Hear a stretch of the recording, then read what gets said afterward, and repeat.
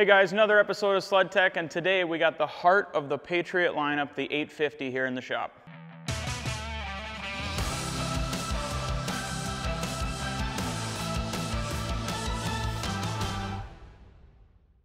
All right, so to start today, we're going to talk about the beginning of the 850, and to really talk about the beginning of the 850 Patriot story, got to go all the way back to 1997, the Indy XCR and the Red Rocket race sled. That was the first Polaris designed and Polaris built 440 engine that we had built, and it was the beginning of our Liberty engine line. We call Liberty is the name of the engine family, and it had a couple different variations over the many years, but the 440 was what we call the small block architecture. It was a smaller block, smaller cylinder pitch, and it started as that 440 race motor. It had a ton of updates over the years, of course, VES, SDI, all of these big upgrades, but the core architecture stayed the same all the way through the 800 HO, the 800 clean fire engine that we ran in the Axis chassis, both on the RMKs and then the Indian switchback as well. When we wanted to build the next motor in about 2014, we started with that 800 clean fire, and we actually built a stroker version of it, so a longer stroke but the same bore in that 800 with the goals of more performance, more durability, and continuing to push engine technology. We did some testing and development with that for the winter, and it became pretty clear that we had reached the limits in a couple different ways of that architecture. We needed to start new. The team spent the whole winter kind of working on a bunch of different options, and we landed on a brand new engine design. From the very top to the very bottom, a completely new architecture, using everything we learned over the last 20 years of designing and manufacturing our own engines, but bringing them into the next generation of motors. Here at Polaris, one of the core tenets of our engine and vehicle design is inertia, low inertia. When you make the inertia of a snowmobile and the engine that's in it lower, everything gets better. It's easier to ride, easier to handle. If we remember our middle school science class, Newton's first law of motion, right? An object at rest wants to stay at rest. It takes more work to get it going, to get it not resting. That is very much at play in an engine, right? The engine is rotating at idle. It's not resting, but it's moving rather slowly.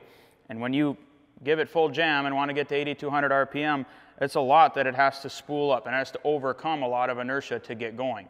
Anytime you can take inertia out of the engine, make it rev up faster, make power quicker, the engine's going to put that power to the snow faster.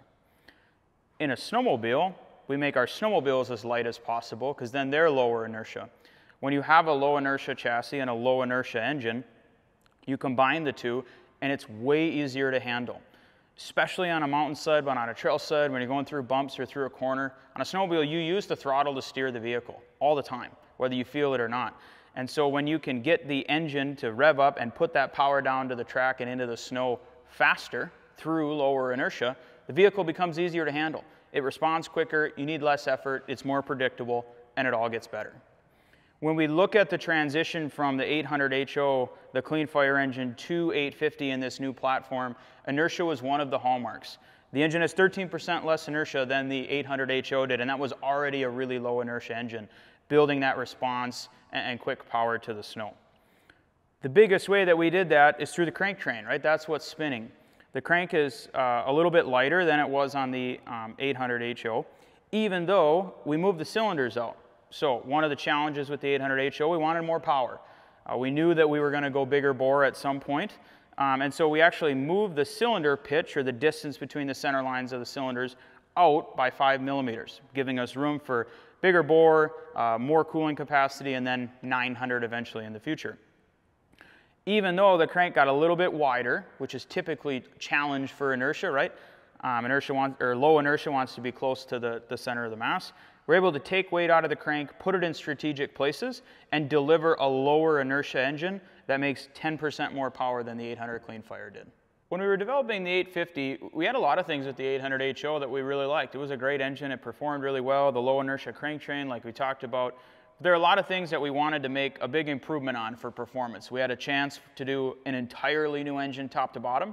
Wanted to make sure that we turned over every stone to make sure it had the performance that we needed in its 850 form, and then for the mod versions down the road. Kind of walk around some of those big performance upgrades. So first one, like we touched on, it's got a 5 millimeter wider pitch. What that means is cylinders are 5 millimeters wider apart. That allows for more flow in between the cylinders, more flow in the ports. That's more power. If you're going to make more power, you need more airflow. It's as simple as that. The bore is actually still an 85 millimeter bore like it was on the 800 HO. The stroke is just 4 millimeters deeper. We've made a lot of different variations of bore and stroke combinations, and there's trade-offs to be made everywhere. But the 85 millimeter bore with the 74 millimeter stroke was really the optimum mix of performance and durability, as well as response, mid-range power, right? We wanted more power in the mid-range than the 800 had. And so that's what we put here on the 850. It's got a 3-stage VES system, very similar to what we've been running in the past with some cool upgrades. But the exhaust valve is allowed to be tighter to the cylinder. You look how tight that seal is there, and that makes more power. The design allows for more variation between the different stages, so we're allowed to do more with the exhaust valves, which is a really big part to making a lot of power. When we swing around to the intake side, upgraded to a 50 millimeter throttle body, so again, more power means more air, so a 50 millimeter throttle body with largely similar SDI or semi-direct injection system that we've been running on the 800 HO.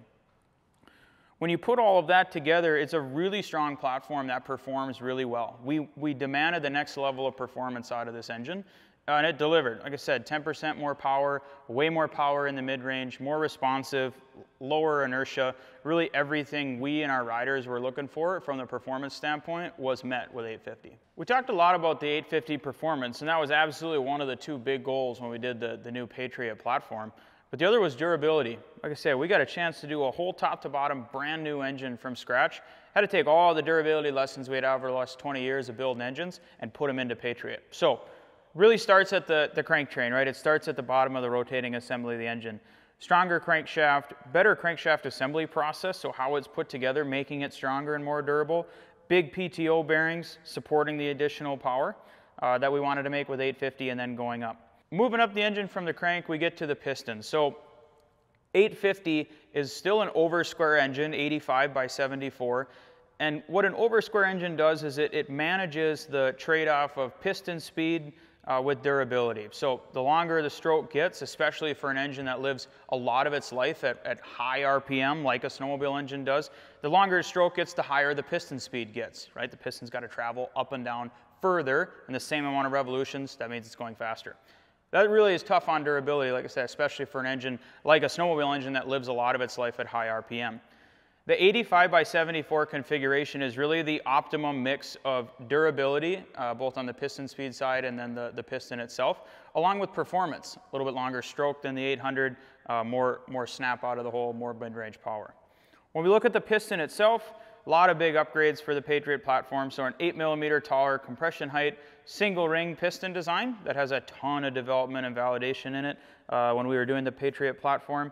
And then bigger wrist pins and some other upgrades in the way the piston's put together and assembled.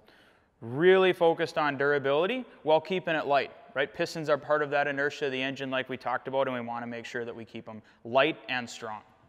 All right, we move up to the head, and it's a one-piece head design, so it's stronger, and then has more cooling capacity, so keeping the engine at the proper temperature.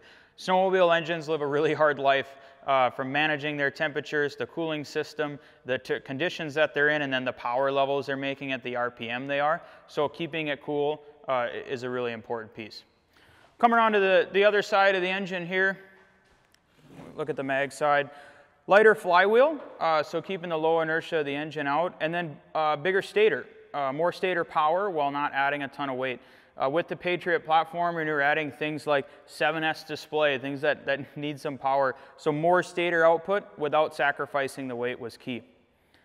When we look at the intake side of the engine, a couple of last durability pieces to touch on. The 50 millimeter throttle body like we talked about, and then V-Force reed, so a really high quality engine reed there, sticking with V-Force that we had on the Clean Fire with more durability in the injection system as well. When we started the Patriot platform program and engineering back in 2014 and then launched it in 2019, it wasn't just 850 written on the whiteboard. The intention was always to build a really strong, solid platform right away and then build our engine variants from it with using what works really well. 650, 850, 9R, and Boost all share this Patriot architecture in a lot of ways. They all share that 74 millimeter stroke, different bore spacing, and the bigger 900 bore is enabled by that new cylinder architecture we talked about. Its engine's ready for boost. The boost application gets an extra set of injectors, a different set of pistons, and a big turbocharger. That's it. It was built for boost. The 650 version is a smaller bore version of this 850. That's a super awesome trail cruiser engine and a big upgrade for that class. So really a holistic platform approach to how we wanted to build engines, giving all of our customers and all of our sleds the best engine for them with the Patriot platform. When we look at 850 in our lineup today with 650, 9R, boost, the 850 is the do-it-all. It's the rock-solid foundation. It runs awesome in any snowmobile, trail sled, mountain sled. It's easy to ride. It's easy to handle. It's durable. You can get it in season at your dealership right now, and it's an awesome engine to ride all winter long. That's it for today on the core of the Patriot platform, the 850. Thanks for watching. If you got any questions or what you want to see next, throw them in the comments, and we'll see you next time.